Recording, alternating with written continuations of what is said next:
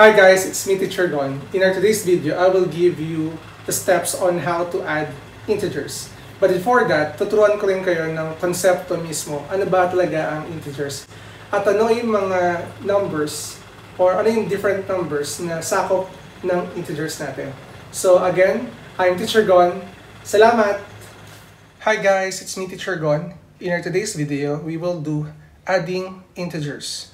So basically, I will teach you the step-by-step process on how to add integers. And syempre, before natin puntahan yung pag-add ng integers, we will refresh our mind. Ano nga ba ang integers? So let's get started. So we have here the definition of integer. So when we say integer, sabi dito, the set of integers contain all the elements of the set of whole numbers. So when we say whole numbers, these are the numbers 0, 1, 2, 3, 4, 5, and 6, and so on. As well as the negatives of all natural numbers starting from -1, -2, -3, -5, and so on. So, for us to visualize more what are integers, nagamit tayo ng number line. So, basically, there are 3 different numbers sa ating integer. So, nagamit tayo ng number line. So, una natin type ng number under ng integers ay yung center nito, which is yung 0. Again, the center of those numbers is 0, and ito yung first type ng integer na meron tayo. So, let's move on to the second type of integer. So, kung meron tayong 0, kaya natin ang word 0. So, dito na magpasok yung ating set of all positive numbers. So, saan nga ba dito nakalocate yung positive numbers? So, ang positive numbers natin ay nandito. So, lagyan na natin ng mga markings. So, we have here 1, 2, 3, 4, 5. So, ito yung ating set of all positive numbers. Kung mapansin nyo, yung direction niya from 0 is from left to right. At sir, yung atin po bang integers ay limited lang up to 5? No. As you can see, we have here an arrowhead. It indicates na yung ating numbers ay tuloy-tuloy at infinite. Okay? So, these are the positive numbers. So, let's move on to the third type of integer. So, meron naman tayong pangalawang grupo na syempre, kung meron tayong positive numbers sa right side ng 0, automatic meron tayong numbers na nasa left side ng 0, which is yung tinatawag nating negative numbers. So, sulat lang natin dito, -1, -2, -3, -4, -5, and so on. Ito ulit yung tinatawag nating negative numbers or integer. So, negative siya. So again, sana makatulong sa inyo yung visualization natin gamit yung number line for you to memorize the position and the different types of integers. So susunod natin gagawin dito is, let's move on sa mismong topic natin on how to add integers. Okay? So, I have here 2 different cases in adding integers. We have the case 1 and case number 2. So, what is the importance of memorizing and knowing the process of adding integers? This process ay magagamit nyo rin sa next topic natin, which is subtracting integers. So I hope na matutunan nyo yung pinaka-proseso natin. So let's move on to case number 1. Yung case number 1 natin is the easier one, yung integers with the same sign. So ano yung ibig sabihin yan? Pag sinabi natin, let's say for example, you are adding 2 integers. So, dalawang integer pero same ang sign. Example niyan is yung 5 plus 6. As you can see, yung numbers natin ay walang ibang sign. Kapag ang number ay walang sign, automatic, you need to consider that as positive.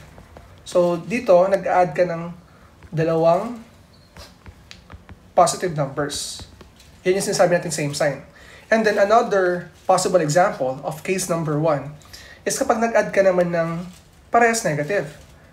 -5 plus -6. Dito, nag-add ka ng dalawang negative numbers.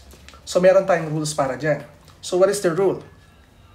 Number 1, take the absolute value of each number. So kunin natin yung absolute value. Number 2, add the absolute value of the numbers. And the number 3, keep the sign. Later on, I will teach you on how to do it. Okay? So, let's move on to case number 2. Yung case number 2 naman natin, meron siyang different signs. Again, yung case number 1 natin, may parehas sa sign. Yung case number 2 natin ay magkaibang sign. So, what are the steps? Medyo, medyo complicated ng konti, pero kaya natin to. Number 1, take the absolute value of each number. Number 2, subtract the number with a smaller absolute value from the number with a bigger absolute value. Number 3, copy the sign of the number with bigger or larger absolute value. So, ano yung mga possible things na may encounter nyo? So, pag sinabi natin different signs, let's say for example, you have 5 plus negative 6. As you can see, the yung 5 natin is positive and the other is negative. Parang ganito lang yan. You're adding positive number plus a negative number. And then another possibility is that you have negative 5 plus 6. So you're just adding a negative number and a positive number. So, as we move on, I will give you the examples. So let's move on to example number 1 of case number 1 na yung integer natin ay meron ng parehas na sign. Okay? So, here it is. We have 5 plus 6. So, alam natin na napakadali na lang yan, pero gamitin natin yung process natin. Diba sabi doon, get the absolute value. The absolute value of 5 is 5. Right? And then the absolute value of 6 is 6. So, i-add lang natin sila. The answer is 11. And then, yung third step natin, sabi sa third step natin, keep the sign. So, ang gagawin mo dito, kapag ganitong case natin, kopyahin mo lang yung sign ng dalawang numbers, which is positive. Diba? So, automatically, the answer is 11. Ganun lang kadali. Next, let's move on to item number 2. We have negative 20 plus negative 3. Sabi, get the absolute value of each number. The absolute value of 20 is 20. Plus, the absolute value of negative 3 is 3. And then after that, you need to add them. Their sum is 23. But that is not the final answer. Remember, our third step is to keep the sign or copy the sign of the original given. So, both of them has a negative sign. So, ibig sabihin, copy natin yung sign natin and the answer is negative 23. This is the answer for item number 2. So, I hope na natutunan nyo yung case number 1 natin in addition of integers with like signs. Now, let's move on to the second case ng ating topic today, which is addition of integers na mayroon namang magkaibang sign. So, here are the steps. We have to find the absolute value of each number. The absolute value of negative 15 is 15. And then the absolute value of 8 is simply 8. And then according to our step, diba sabi, subtract the smaller number to the larger number. So we have 15 minus 8.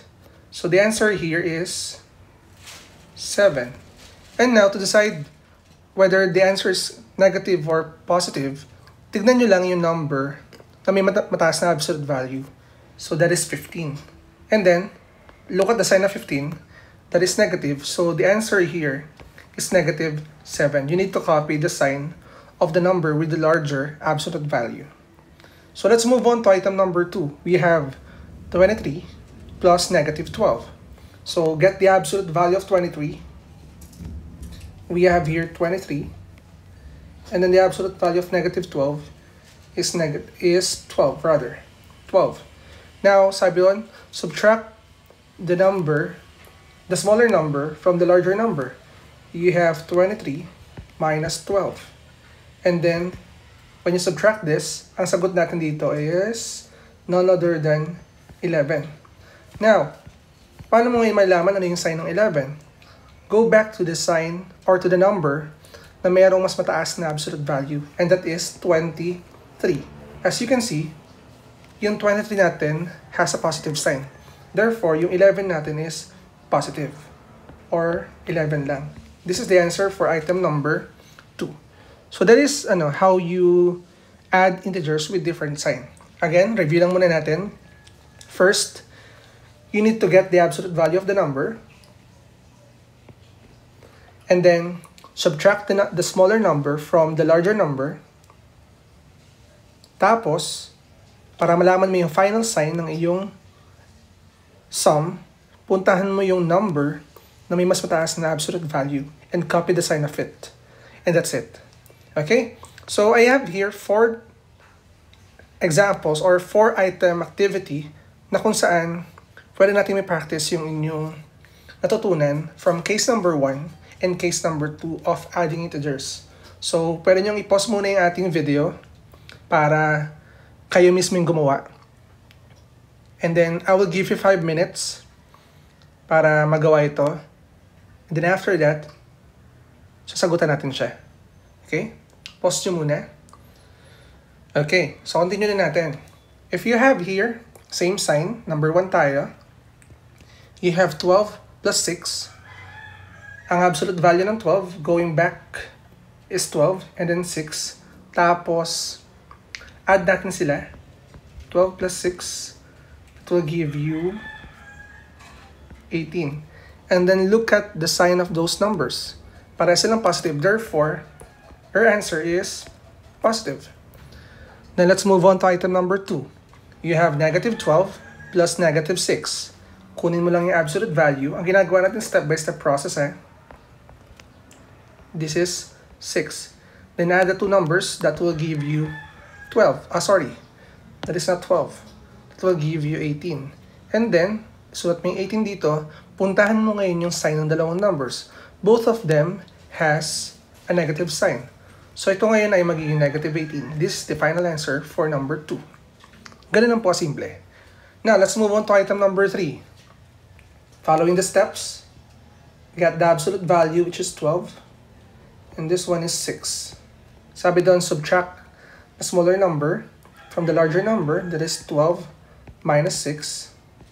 It will give you 6. Now, yung 6 natin, lagay natin dyan. And then, puntahan mo ngayon yung number with the larger absolute value, and that is 12. So, kopyahin mo yung sign ng 12, which is negative. Yan. The answer is negative 6.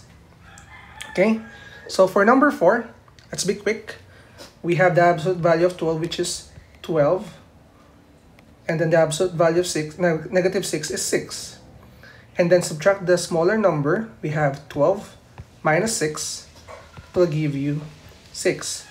And para sa final answer natin, puntahan mo ngayon yung number with the larger absolute value. And that is 12. So copying the sign, which is positive. So yung sagot natin dito is positive 6 or 6. So, that's it for our topic, adding integers. I hope na natutunan nyo or nakatulong yung video natin na ma-master nyo or ma-familiarize mo nyo yung steps on how to add integers with same signs and different signs. At kung bago ka lang sa channel ko, don't forget to like this video and subscribe ka na rin para updated ka sa ating mga future uploads. Again, I am Teacher Gon. Salamat!